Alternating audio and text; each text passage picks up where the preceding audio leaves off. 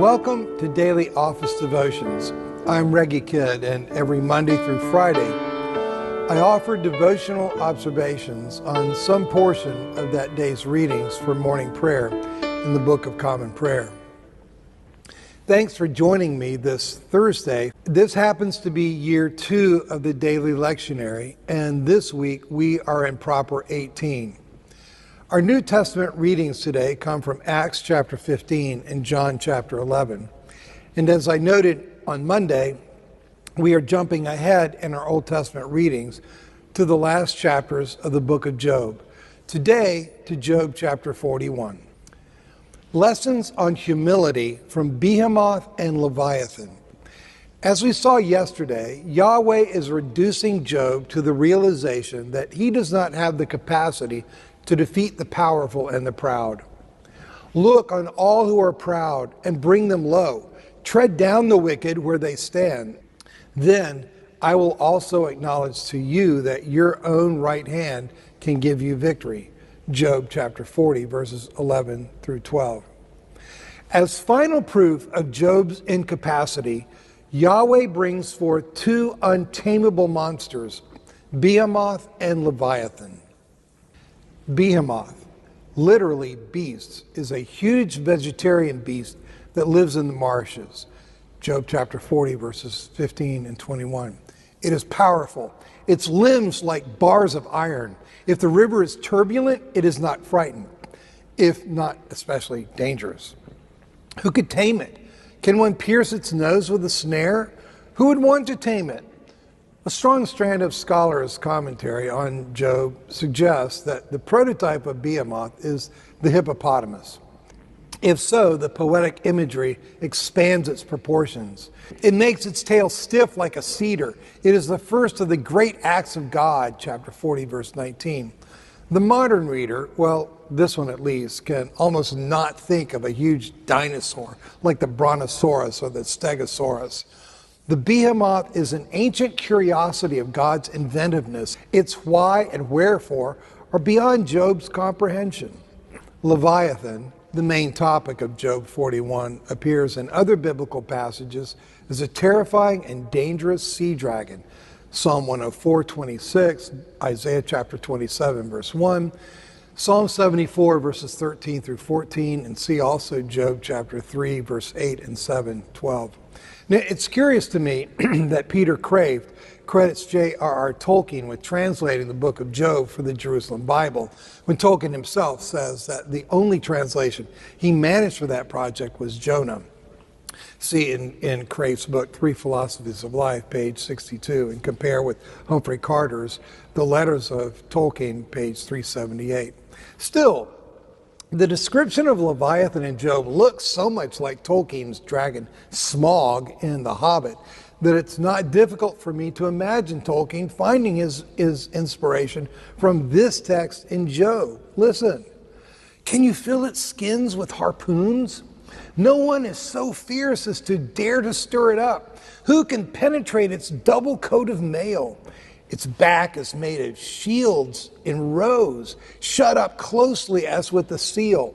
Its sneezes flash forth light. From its mouth go flaming torches. Sparks of fire leap out. Out of its nostrils comes smoke as from a boiling pot and burning rushes. Its breath kindles coals, and a flame comes out of its mouth. Its heart is as hard as stone. When it raises itself up, the gods are afraid. Though the sword reaches it, it does not avail, nor does the spear, the dart, or the javelin. The arrow cannot make it flee. It laughs at the rattle of javelins. On earth, it has no equal, a creature without fear. Many commentators find the prototype of Leviathan in the crocodile. But if so, the poetic imagery leaves that point of departure in the dust. Here is a monstrously terrifying creature. Tellingly, for the lesson in humility that Yahweh is impressing upon Job, the description concludes, it survives everything that is lofty. It is king over all that are proud. Job chapter 41, verse 34. 4 days late. There is only one who is powerful enough to conquer Leviathan, the deadly dragon. There is only one who is ancient enough to comprehend Behemoth, God's oddity. And that is the one who in John's gospel comes for Lazarus. The one who comes, as the gospel song by Karen Peck and New River says, 4 days late and right on time. Songwriters Aaron and Roberta Wilburn. The news came to Jesus. Please come fast. Lazarus is sick, and without your help, he will not last. Mary and Martha watched their brother die. They waited for Jesus. He did not come, and they wondered why. The death watch was over, buried 4 days. Somebody said, "He'll soon be here. The Lord's on his way." Martha ran to him, and then she cried, "Lord, if you had been here, you could have healed him. He'd still be alive. But you're 4 days late, and all hope is gone. Lord, we don't understand why you've waited so long." But his way is God's way, not yours or mine. And isn't it great when he's 4 days late, he's still on time? Jesus said, "Martha, show me the grave." But she said, "Lord, you don't understand. He's been there 4 days." The gravestone was rolled back. Then Jesus cried, "Lazarus, come forth." Then somebody said, "He's alive. He's alive."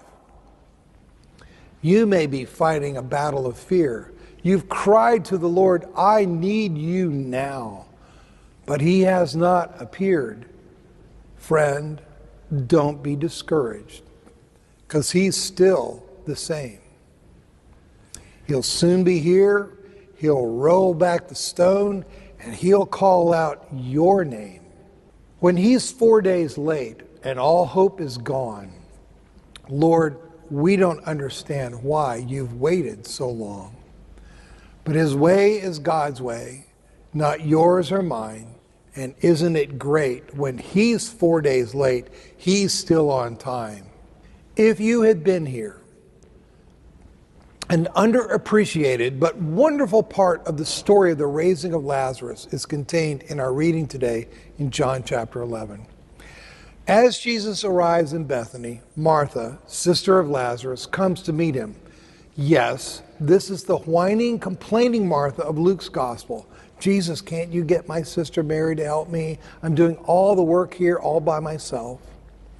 In our reading today, Martha says to Jesus, "If you had been here, my brother would not have died." Verse 21. Now, at first glance, this looks like another complaint from the familiar fault-finding Martha we know from Luke. But there's something different here. Martha goes on to express a belief that Jesus can bring Lazarus back to life. She is hesitant to dare to ask outright for that miracle. She cautiously hints that instead. But even now I know that God will give you whatever you ask of him. Verse 22. Yes, Lord, I believe. When Jesus tells her Lazarus will rise again, she's not exactly sure what he's telling her. It's as if she can't presume to hope for Lazarus' death to be reversed. She hedges. I know he will rise again at the resurrection. And that's when Jesus drops another of the I am statements we find in the book of John. This one's a bombshell. I am the resurrection. Those who believe in him, though they will die, they will live, Jesus says. He asks Martha if she believes this. And what we get from Martha is the clearest, most emphatic recognition of Jesus by anyone in the entire book of John. Yes, Lord, I believe that you are the Messiah, the Son of God, the one coming into the world. To grasp the import of this statement from Martha, we have only to compare it to Peter's declaration in Matthew 16, where Peter says, you are the Messiah, the Son of the living God. And Jesus answered him, Blessed are you, Simon, son of Jonah, for flesh and blood has not revealed this to you, but my Father in heaven. Matthew chapter 16, verses 16 and 17. Martha recognizes Jesus as God, even when a miracle seems far-fetched. Job never loses trust in God, even when his own restoration seems unrealistic. What gifts these stories of faith are for us? Do we trust that He will always be on time for us? I hope we all do. Be blessed this day.